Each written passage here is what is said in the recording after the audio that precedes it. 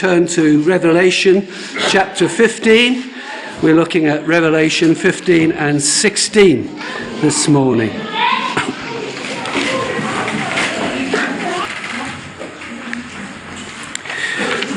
Revelation chapter 15. 7 angels with 7 plagues. I saw in heaven another great and marvellous sign. 7 angels with 7 last plagues. Last, because with them God's wrath is completed. And I saw what looked like a sea of glass glowing with fire. And standing beside the sea, those who had been victorious over the beast and its image and over the number of its name. They held harps given them by God and sang the song of God's servant Moses and of the Lamb. Great and marvellous are your deeds, Lord God Almighty. Just and true are your ways, King of the nations.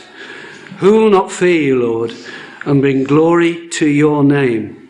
For you alone are holy.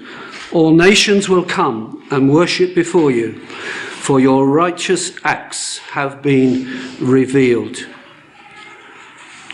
After this, I looked, and I saw in heaven the temple, that is, the tabernacle of the covenant law, and it was opened.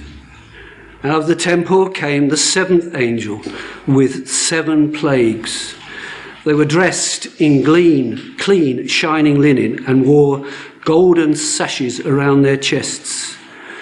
The one of the 4 living creatures gave to the 7 angels 7 golden bowls filled with the wrath of God, who lives forever and ever. And the temple was filled with smoke from the glory of God and from his power, and no one could enter the temple until the 7 plagues of the 7 angels were completed. The 7 bowls of God's wrath, chapter 16. Then I heard a loud voice from the temple saying to the 7 angels, "Go pour out the 7 bowls of God's wrath upon the earth." The first angel went and poured out his bowl on the land, and ugly festering sores broke out on the people who had the mark of the beast and worshipped its image. The second angel poured out his bowl on the sea, and it turned into blood like that of a dead person, and every living thing in the sea died. The third angel poured out his bowl on the rivers and springs of water, and they became blood. Then I heard the angel in charge of the waters say, "You are just in these judgments, O Holy One. You are and who were, for they have shed the blood of your holy people and your prophecies and your prophets, and you have given them blood to drink as they deserve." And I heard the altar respond, "Yes, Lord God Almighty, true and just are your judgments." The fourth angel poured out his bowl on the sun, and the sun was allowed to scorch the people with fire. They were seared by the intense heat, and they cursed the name of God who had control over these plagues, but they refused to repent and glorify him. The fifth angel poured out his bowl on the throne of the beast, and its kingdom was plunged into darkness. People gnawed their tongues in agony and cursed the God of heaven because of their pains and their sores. But they refused to repent of what they had done. The sixth angel poured out his bowl on the great river Euphrates, and its water was dried up to prepare the way for the kings of the east, from the east. Then I saw 3 impure spirits that looked like frogs. They came out of the mouth of the dragon, out of the mouth of the beast, and out of the mouth of the false prophet. They were demonic spirits. They perform signs, and they go out to the kings of the whole world, to gather them for battle on the great day of God Almighty. Look, I come like a thief. Blessed is the one who stays awake and remains clothed, so as not to go naked and be shamefully exposed. Then they gathered the kings together to the place that in Hebrew is called Armageddon. The seventh angel poured out his bowl into the air, and out of the temple came a loud voice from the throne saying, "It is done." And then there came flashes of lightning, rumblings, peals of thunder, and a severe earthquake. No earthquake like it has ever occurred since mankind has been on earth. So tremendous was the quake. The great city split into 3 parts, and the cities of the nations collapsed. God remembered Babylon the Great and gave her the cup filled with wine of the fury of its wrath. Every island fled away, and the mountains could not be found. From the sky, huge hailstones, each weighing about 40 kilograms, fell on the people, and they cursed God on the account of the plague of the hail, because the plague was so terrible.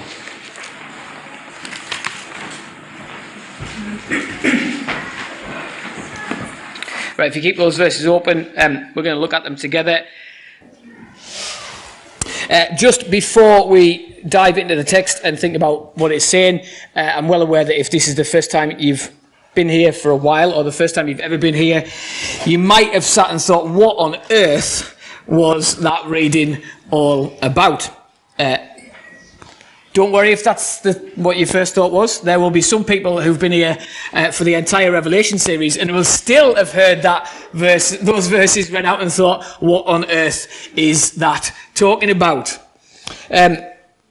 There's a lot of things to say. It's worth noting, if you've not been in the last few weeks or months, that Revelation in general is a picture book. So it is John seeing visions and describing those visions and writing them down in the best words to describe them possible, but all of the stuff in those visions means something or points towards something. So it's true, but we would say it's not literal. So we're not literally looking for a dragon and a beast and a false prophet in some kind of magical way. It is true in that it's a picture of a reality. Does that make sense? If you want to ask me more about that later, you can do. It might become more clear as we look at chapter 15 and 16 together now. So, thinking about chapter 15 and 16, this is the question I want you to have in mind as we read it together, particularly in light of one of the later verses that we'll get to. Here's the question. Are you ready to meet Jesus? That's it. That's the question. Are you ready to meet Jesus? Because one day, everyone on the planet now, and everyone who has ever lived, will meet Jesus, without exception. So there isn't really a more important question to ask than, am I ready to meet Jesus? Now, this is a cycle of 7 bowls, 7 angels with 7 bowls. We've already seen, if you've been here for the last few months, a cycle where there were 7 seals on a scroll that were opened. There were then 7 trumpets that were blown by 7 angels. And now there are 7 bowls. When the seals were opened, 1/4 of the earth was affected. When the trumpets were opened, 1/3 of the earth was affected. And now when the bowls are poured out, all of the earth is affected. There has been an increase in the intensity of what is taking place. Now, there's probably overlap. We've said there's overlap between the seals and the trumpets, that they describe the same time between Jesus' first coming, when he was on earth as a man, lived, died, rose again from the dead, and when he'll come again. This cycle of 7 bowls does overlap with that, but I actually think it probably is concentrated more towards the end rather than covering the entire time. That's what I think from what it says, partly because we get to the end again, but partly because it covers everything. It affects everything. I think what we are finding in chapters 15 and 16 is the expression again of God's wrath in time and space, but leading to the full expression in final judgment. Now, very briefly before we talk about that subject, because that is what is front and centre in these verses, the wrath of God, look what John says he sees first, after he sees the 7 angels with 7 plagues. He says, I saw what looked like a sea of glass, and the saints who had been victorious, who have overcome, who have resisted the beast and its image, are standing beside, or in some translations, on the sea of glass. Now, we've talked about before, haven't we, the sea often represented chaos and evil in this kind of literature. Now, what John sees is something like a sea that looks like glass. No longer tumultuous, no longer choppy, no longer stormy kind of sea. This is a sea that looks like glass. And so I think what John is seeing here is that those who have been faithful, those who have persevered to the end, who have overcome in Jesus, actually now get to enjoy no more chaos, no more evil, but calm, because the sea now looks like glass. Which brings us to that big subject, probably a word, if you're a Christian, that you think, right, it's a word I struggle with, the word wrath, especially when it's tied to God and what it might mean. And maybe if you're not a Christian, maybe this is the thing that you've heard before and actually puts you off Christianity. You think, well, what's wrath got to do with it? Surely we just want to talk about the nice things about God. His love, His mercy, His forgiveness. So I wonder how you feel, or how you felt as Graham read those verses, when a number of times we hear the word, the wrath of God. I wonder whether hearing the word wrath scares us. Maybe we simply just try and avoid it because we don't have to think about it in any serious measure. Maybe the wrath of God actually brings you comfort. Think about that a bit later on, why that might be the case. Maybe you think wrath is harsh. Maybe you think these descriptions, whatever they mean, just sound a bit harsh. Maybe you actually deep down in your heart wish that the word wrath was just not mentioned anywhere in the Bible at all, because then it would be so much easier. Sharing the gospel with somebody, sitting down and reading the Bible would just be a breeze maybe if there was no judgment, no wrath, no punishment from God. But even though these chapters are pictures, even though these chapters are visions, even though they are symbolic, they do tell us that the wrath of God is reality. These chapters tell us that the wrath of God will be fully and finally poured out, and they tell us on who. But also what these chapters tell us is that God's wrath is the outworking of His perfect justice. So look at verses 3 and 4 of chapter 15. Again, it says, they held harps, these are those who stood by that sea that looks like glass. They held harps given to them by God, and they sang the song of God's servant Moses and of the Lamb. Great and marvelous are your deeds, Lord God Almighty. Just and true are your ways, King of the nations. Who will not fear you, Lord, and bring glory to your name? For you alone are holy. All nations will come to you and worship before you, for your righteous acts have been revealed. In these verses, we've got the first of many links back to the book of Exodus. The song of Moses and of the people of Israel in Exodus 15 sings in a very similar manner to this. And that song in Exodus 15, if you're not familiar with the book of Exodus, is sung when the people have crossed over the Red Sea on dry land because God parted the waters and enabled them to escape. And it's sung after those same waters have been released by God back over their enemies, the Egyptians who'd oppressed them and kept them as slaves, and they are drowned in the waters. And it's those two events, their own salvation as God's people and the punishment of their enemies, that prompts the song in Exodus 15. You can go and read the whole song. We haven't got time to read it now. But that's what Israel delights in their own rescue and the defeat of their enemies. And so for this to be said that this is the song of God's servant Moses and the song of the Lamb means that it's doing exactly the same thing. It is praising God for his salvation and at the same time praising him for the fact that he is going to judge the world in justice.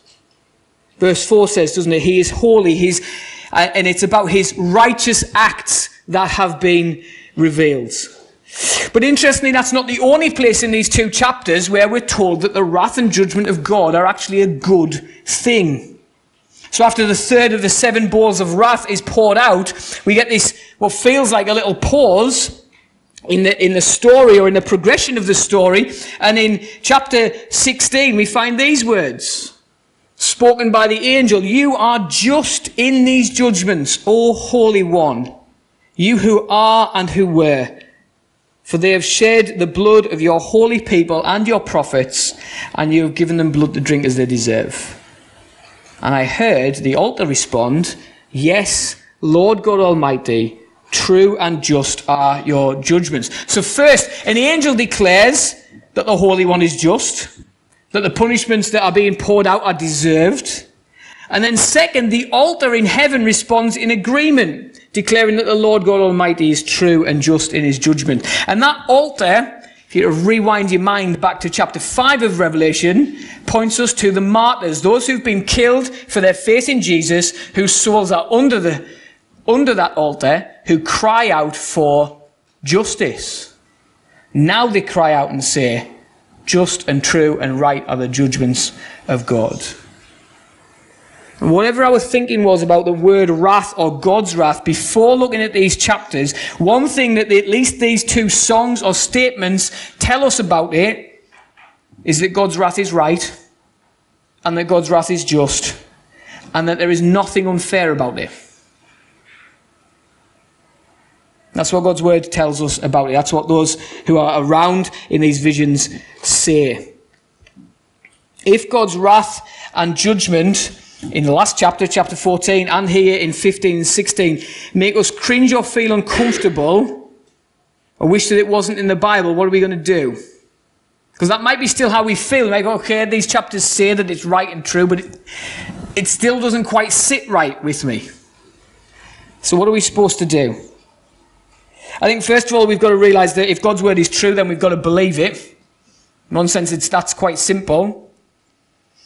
But then we've got to figure out, well, why is it that it still then makes us feel what we feel? And I think there's a few reasons. And one is, we've got to realise that the seriousness of sin is greater than we realise. We've also got to realise that the outrage of rebellion against the God who made us and who loves us is outrageous.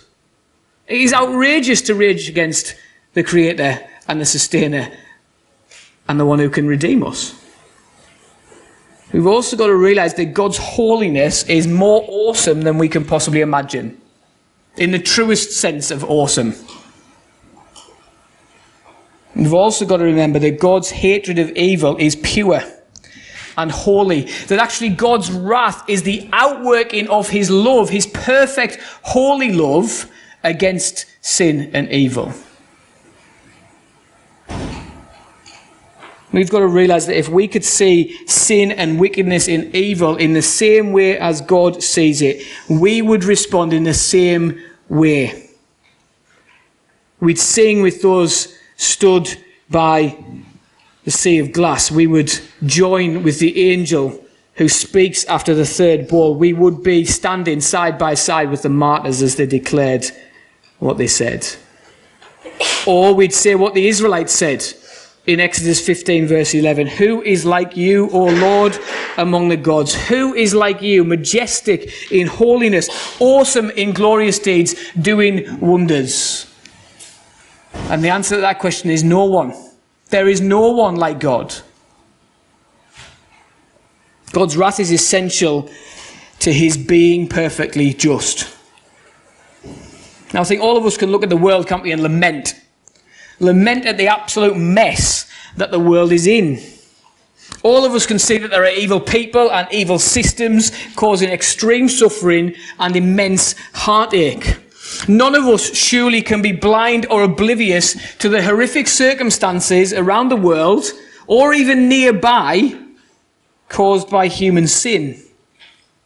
All of us should want justice to be done. Surely we cannot be cold and unmoved by what we see in the world around us. But I wonder actually if those of us who have seen and experienced the depth of human sin close up and personal actually find the idea of God's holy wrath and justice more comforting than those who haven't.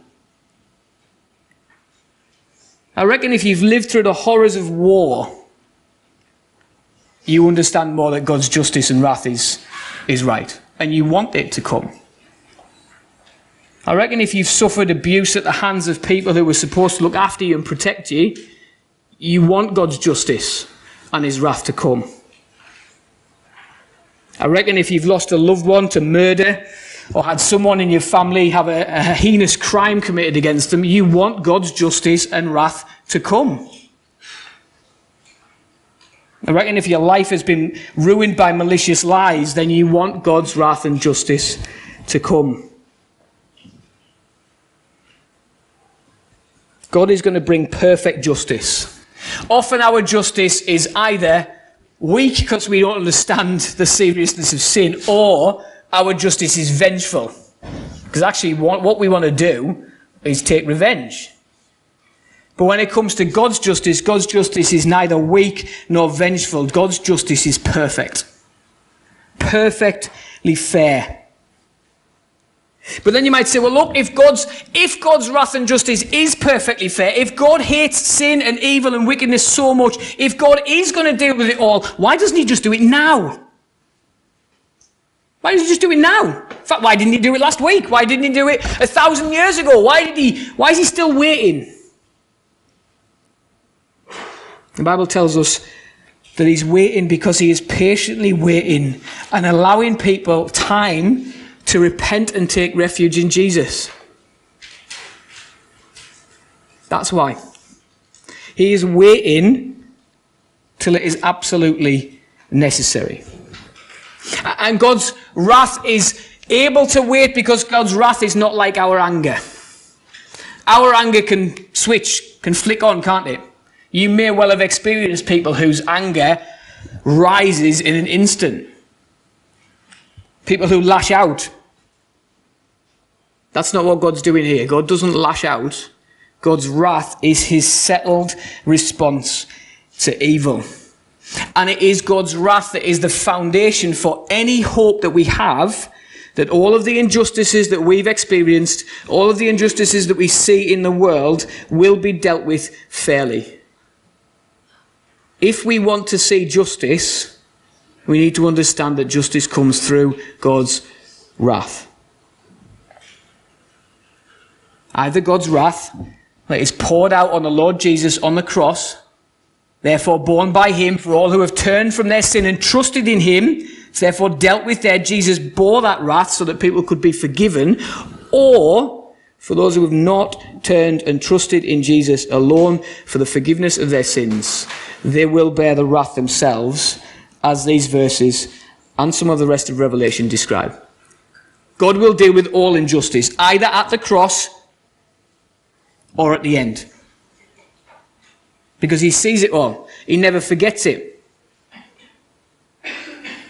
There's nothing that has been done to you, as horrible as it might be, as unfair as it might have been, that God will not have dealt with by the end. It will either have been dealt with because the perpetrator will have turned and trusted in Jesus and been forgiven, which is all of grace, the same grace that you need, that I need from Jesus for all of my sin and all of your sin, or it will be dealt with on the final judgment day when Jesus will right all the wrongs and act in justice against all the injustice. That's why God's wrath here, as hard as it sometimes is to read, is something we need to know and we need to believe, because without that there is no foundation, not only for our forgiveness if we've trusted in Jesus, to believe that he has taken the wrath that we deserve, but also to know that there is any justice for all the injustice that we see that isn't dealt with in the world. But after thinking about God's wrath and the fact that it is a reality and the fact that it is needed and that it should be a comfort to us if we want to see justice done, we also need to see how God's wrath is going to be poured out according to these pictures. So jump to verses 5 to 8 of chapter 15. 7 angels, 7 plagues come from the presence of God. They're dressed a bit like Jesus is in chapter 1. Basically, they're representing his holiness. Their clothes symbolize that. And they are given 7 bowls filled with the wrath of God. Now, where else did we see golden bowls in Revelation? You remember? Back towards the early chapters, the golden bowls were filled with incense that were the prayers of the saints. And now there are golden bowls that are filled with the wrath of God. And I think the point that Revelation makes is there is a link between the two. The prayers of the saints for God's kingdom to come, for God's will to be done, for God's justice to be carried out on those who have murdered his people, is his wrath. And so God answers that prayer ultimately in the end. Because God is going to rid the earth finally and fully of all wickedness, of all sin and of all evil. And then chapter 16 brings us to each of the 7 bowls. So the first 4 hit the land, the sea, the rivers and springs and the sun. Very much like the trumpets of chapter 8. Hence the reason I think there's some overlap. You get echoes of the 6th plague in Exodus. Festering sores broke out on people who had the mark of the beast and of his image. Plague only affects those who don't know Jesus. Only falls on people who have the mark of the beast. See, as God's wrath is poured out, if you've taken refuge in Jesus, there is no wrath for you to bear. More echoes of Exodus follow in the 2nd and 3rd bowl. It's death in the sea and drinking water turns to blood. And then we get that declaration, don't we, of the angel about God's justice, reminding us that however brutal and however graphic these pictures might seem, God's wrath is just. It is fair, proportional response. God is rightly angry. He's not snapped in frustration, flown off the handle. But he has been patiently waiting for people to repent through the preaching of the gospel. But as we said, he won't wait forever. He eventually must destroy sin, evil, wickedness. Then after the land and the sea and the rivers and the springs, the sun is hit with the 4th bowl, as we've already said, but rather than it being darkened like with the trumpets, it is intensified. Sun scorched people with fire. They were seared by the intense heat. They cursed the name of God who had control over these plagues, but refused to repent and glorify him. It tells us that the judgment is intense. That's what the picture is. But the saddest thing about those verses is that those who suffer this from God and recognize that he's in control of it don't respond in repentance. They respond in rage. Rage against the sovereign God. They refuse to repent and refuse to turn from their wicked ways, from their worship of the beast. They refuse to glorify God, proving what John showed us in the verses before, that God's judgment is just and fair. And then the same things happens with the 5th bowl as it is poured out on the beast and his kingdom, which is representative of all kingdoms that oppose God and his law and his right and just rule. That kingdom is plunged into darkness in verse 10, and yet there is still no repentance. Verse 11, they refused again to repent of what they had done. Even as the kingdom of the beast that they are worshipping, whatever that might be, whatever they're worshipping that isn't God, is plunged into darkness. It's fitting because of the deception and lies of those kingdoms. The people following them don't turn. They don't think, the kingdom I was following was wrong. Look what's happening to it. God must be the right one. I'll turn and follow him. No, they see that their kingdom is doomed and they still refuse to repent. Which echoes the truth of Proverbs 19 verse 3 when it says this: when a man's folly brings his way to ruin, his heart rages against the Lord. Once again, it tells us that sin is so deep-rooted that it requires a miracle work of the grace of the sovereign God of the universe to open blind eyes, to grant faith and a new heart. The sixth bowl is then poured out on the river Euphrates. The water is dried up. Impure spirits that look like frogs come out of the mouth of the dragon, the beast, the false prophet. They are demonic spirits that perform signs and go out to all of the kings of the whole world to gather them for battle against the Lord Almighty. So you remember we've got that unholy trinity there again. The dragon, the beast, the false prophet, trying to mimic, image God because they want to be God. They want to be in charge. And then here are these frogs that come out of their mouths representing the demonic and deceptive nature of their words. And they convince all of those who are already opposed against God to try and gather together and fight against him. Now, I don't think what we're looking for is the Hollywood picture of every army on the earth gathering together with their flags and their tanks and whatever, kind of technical stuff they have by then, stealth bomber, all these new drones, whatever else. I don't think it's that. I don't think we're going to find that somewhere on the earth and have this massive battle with God stood there and they're surrounded by tanks and planes. I think that's what it's talking about. I think what we're talking about here is a big, and I guess a final spiritual battle against God and his people who represent them on earth. They will oppose God with everything they've got. There's no point in shooting a rocket at him, is there? But they will oppose God and God's people, his church, with everything they've got. But just as Ahab was deceived by a lying spirit to go into battle and end up in his death, so the kings of the earth, so all of these other alternative empires, whatever they worship, they've been deceived and deluded by Satan and his minions to fight against the triune God. Because this battle is the day of the Lord, and on that day there is only one winner. And before John continues that line of thinking, we'll come back to it in a second. Notice that there's this, what feels like, again, a random interjection. But it's important, because at this end, there is a need to listen to the words of Jesus for those who know him. Look at what it says. Verse 15 of chapter 16, look, this is Jesus speaking, I come like a thief. Blessed is the one who stays awake and remains clothed so as not to go naked and be shamefully exposed. What the heck does that mean, you might say? Well, Jesus coming like a thief is a picture that's all over the New Testament. Matthew 24:43, Luke 12:37, 1 Thessalonians 5. And we understand that picture, don't we? Coming like a thief in the night. There is no warning. Anybody ever been broken into in their house or their car or whatever else? Right? My house was broken into when I was a kid, when I was little. I was about 8-year-old, 9-year-old. The thief didn't drop a note through the door to say to my mum and dad, I'm coming back at 4 o'clock in the morning to nick your stuff. Did he? No, he smashed the window, he climbed in, he took my and my sister's money box and a few other things and ran off. We didn't know he was coming. If we'd known he was coming, we could have stopped him. Jesus is not going to warn us, apart from what is in Scripture, that he's coming. He's told us he's coming, and he's saying, be ready. He ain't giving you a time, he's not giving you a date, he's not even giving you a week or a month or a year. He's coming like a thief. So be ready, he says. Which brings us back, doesn't it, to what we asked at the beginning. Are we ready to meet Jesus?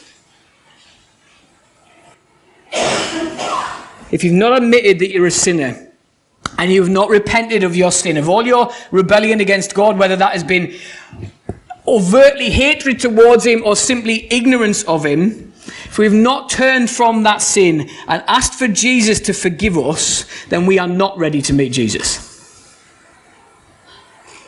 If we've not believed that Jesus is the only way to be saved and we have not run to him for mercy, then we are not ready to meet Jesus.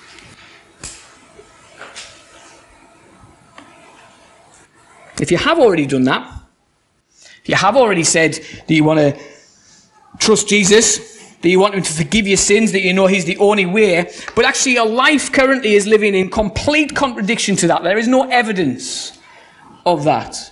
You're not bothered about your sin, not bothered about serving God, not bothered about honouring the name of Jesus, then you've got to seriously ask the question, are you actually ready? And profession of faith is a great thing. But if that faith is genuine, it will be followed by a changed life. The Bible makes that abundantly clear. Not a perfect life, don't be wrong. Nobody in this room is perfect, however long they've been a Christian, by any stretch of the imagination. But their lives should be changed from the day they first professed faith in Jesus. That's what Jesus is saying when he goes on to say, stay awake, keep your clothes on. In Exodus, the people of Israel ate the Passover fully clothed, everything on, ready to leave the moment they were told to get up and go. They were ready. If they hadn't been ready, they'd have missed the boat. They wouldn't have got there when the Red Sea was parted. They'd have been left behind. They had to be ready to go. That was it. It was now or never. Jesus is saying, are you ready? Be ready. Every day be ready. Not just when you think it might be time to be ready. Just be ready. Be ready today, be ready tomorrow, be ready next week. Be ready if you've got another 50 years living on this planet. Be ready every day to meet Jesus, because nobody knows the day's coming back.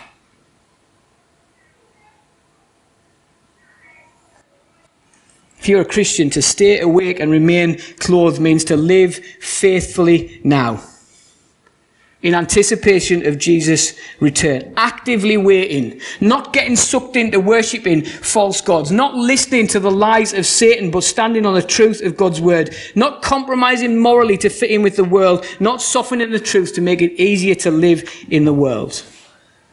As a Christian, are we doing that?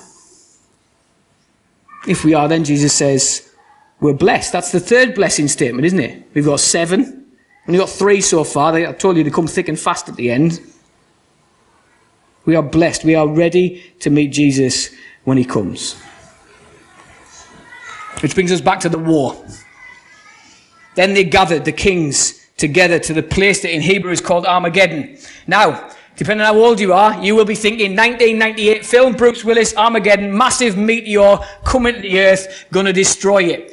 For some of you, you'll be like, I've never seen it. I don't know what that film is. Well, it doesn't matter, because it's nothing to do with this, okay? At all. That isn't what Jesus is talking about here. This is not what John is talking about. We're not looking for a giant meteor on NASA's kind of, satellites and whatever else. We're also not looking for Bruce Willis to save us either. They are gathered together literally at the place that is called Mount Megiddo, or the city of Megiddo. Now, interestingly, Megiddo is a plain, not a city or a mountain. And so I think Jewish readers of this, when they first read it, would have known that. They would have known, therefore, that John is talking about something symbolic here. He's not saying, go and find Megiddo, because that's where the end is happening. He's making a point. It's a symbolic point. That's why he describes it as a mountain or a city, depending on exactly how you translate it. The point is, God has set the stage. The kings of the earth might think they're setting the stage for this final war, but God has set the stage. And when when his enemies enter the stage, he wins. No matter how big and strong they are, doesn't matter how many of them they are, doesn't matter how powerful and influential they are, doesn't matter how many plans they've got, how clever they think their battle strategy might be, it doesn't matter about any of it. Because God will win this battle. I've said it again, and I'll say it again, and you'll be sick of it. You might even have it in your brain as you sleep. But the big point of Revelation is Jesus wins, and if you're a Christian, live faithfully, endure to the end in him, and if you're not a Christian, turn and trust him now, because he's going to win. The seventh angel then pours out his bowl into the air. Out of the temple comes a loud voice saying, "It is done." And we get lightning, thunder, earthquake like no one has ever seen before. The great city, Babylon that is split and destroyed. Islands flee away, mountains disappear, huge hailstones fall. And again, we get the unbelievably sad reminder that those who were there cursed God on account of the plague of hail because the plague was so terrible. Still no repentance. With that last bowl, as it's poured out in the air, potentially we are reminded of what Paul says in Ephesians 2, that the air is the dominion of Satan, the prince of the power of the air, he is described as. But now Satan and everything that he has ruled over is crushed. The voice from the temple, God speaking, says, "It is done. Nothing left to do now. Finished." Very much like it is finished, as Jesus declares on the cross that salvation is won. And the thunder and the lightning and the earthquake are all symbolic of God's awesome, holy presence and power, and the terror that it is to enter that. This is the final judgment. The great city Babylon, as we're going to find described very clearly in the next couple of chapters, is stripped of its power and destroyed. And literally, as the world as we know it unravels, there is still an opportunity to repent and believe right up to the end, but we're told people curse God on account of it. See, the judgment of God, hearing about the wrath of God this morning, does one of two things to our hearts. There's no in between, it's one or the other. It either softens our heart or hardens our heart. Like the sun on a really hot day, and I know we don't get that many in the UK, but on a really, really hot day, like we had a couple of Julys ago when schools were shut because kids couldn't go in because it was too hot and all that. On that day, the tarmac melts because it's hot. But any soil at the side of the road that's next to it cracks and hardens. That's the picture to have in mind. One of two things happens. Either when we hear about God's judgment, our hearts are softened to see that God is perfect and awesome in his holiness and right and just in his judgments, and we trust him, or our hearts are hardened, and like these people in these verses, we continue to rebel against him and curse him. So the question is this morning, is your heart hardened or softened by the message of God's judgment and what will become? If you can see the foolishness of cursing God in these verses, the foolishness of those who, instead of submitting to God's loving rule, stand and rail against him. If you can see the stubbornness of the human heart by nature in this passage, and know that ultimately your heart is the same, then please this morning turn from your sin and trust in Jesus. Don't dig your heels in. Don't have a toddler tantrum. Don't be a stubborn teenager. Repent. Repent and believe in Jesus as the only Saviour that you need. You cannot sort a way out by yourself. Jesus has made the only way by dying on the cross, by bearing the wrath of God for those he came to save, for those who will turn from their sin and trust in him for eternal life. And so the warning of God's judgment cries out to those who don't know him yet. Come to Jesus today. Don't wait.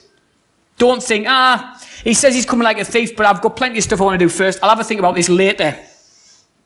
Don't wait. Don't delay. Let Jesus rescue you today. Submit your life to his loving leading today. But if you do know Jesus as Lord and Saviour, well, you don't need to live in fear of the wrath of God.